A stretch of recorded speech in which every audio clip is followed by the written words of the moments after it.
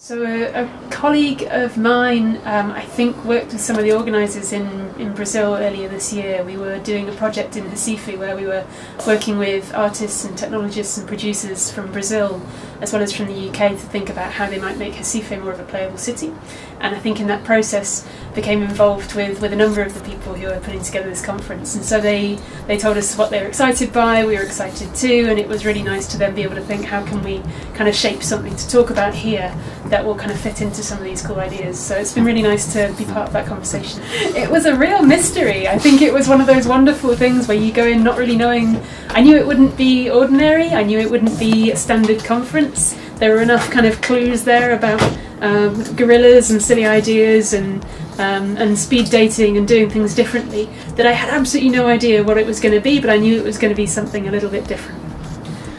It's a really interesting combination. I think we very rapidly got to meet a few people, and there's a nice combination, I think, of practitioners, students, academics, people who run development agencies as well as, so there's sort of the funders and the funded, as well as people who work much more in the private sector. So it's been quite an interesting mix, but it is quite a kind of a youthful, quite energetic group of people who are sort of here to play. And I think some of the kind of prompts to play that are in the studio, whether it be a big foot or a pineapple car, just kind of give people that subtle cue that perhaps this is something you can take a more playful approach to than the kind of conference. I'm not sure people are as afraid to talk about money as they pretend they're afraid. It's one of the first things that comes up, the sort of the funding landscape or the public-private partnerships.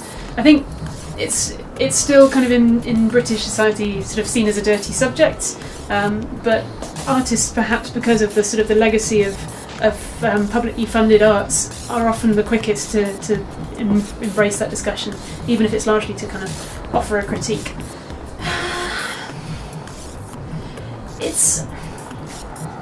It's a tricky one to answer because they're such individual creatures. You know, one public fund is not the same as another one private partner is not the same as another one.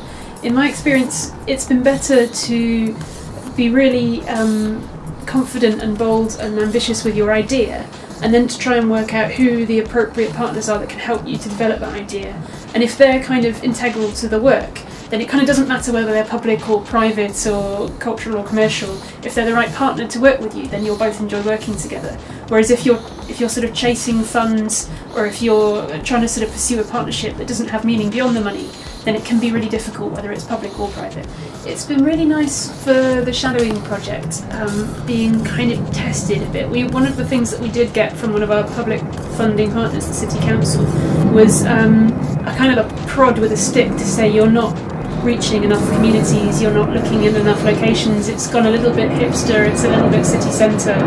You know, practice what you preach, go and find places and communities that mean something that you don't understand yet. Which was a really good provocation, and we had to really ask ourselves, are we doing what we think we're doing?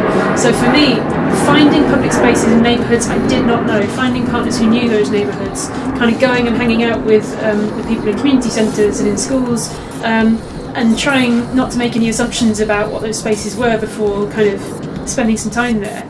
Sounds really trite, but that was a new thing for me. I think I thought I was better at this than I am, and so understanding a bit about the fact that there's a kind of I've pushed myself beyond the comfort zone, and there's actually doing it. And I think that again, finding places that are publicly kind of considered to be important by communities who are not your own, and then working out how to respectfully interact with that has been a really useful thing to do this year. Oh, I wasn't there long enough. I only got to go to Brazil for maybe a week because we were recruiting the practitioners that were going to work with us. But in that short space of time, it was extraordinary. Actually, the relationship that the Brasileños that I met had with public space was really different because they're so used to a kind of a carnival culture that doesn't exist as much in Europe, or at least in the UK, that being outdoors, being quite kind of fluid with their approach to space, seem to come more easily, even though they have much more kind of politically contested public and private spaces in the brief area that I visited. So yeah, the kind of the difference that weather makes, the difference that geography makes, and the difference that the kind of the lifespan. In the UK there was this whole sort of Victorian, you put art in a building and that's where art lives, didn't seem to apply. It was more art lives on the streets, there's a kind of a party feel, and that was an easier transaction. So that was a really useful thing. When we finished the project, it was almost inevitable that all of the work would take part as part of a street party, and people came out from their homes and started selling food on the streets, and there was music from nowhere. It was it was a shorter hop to public celebration than perhaps there is in the UK.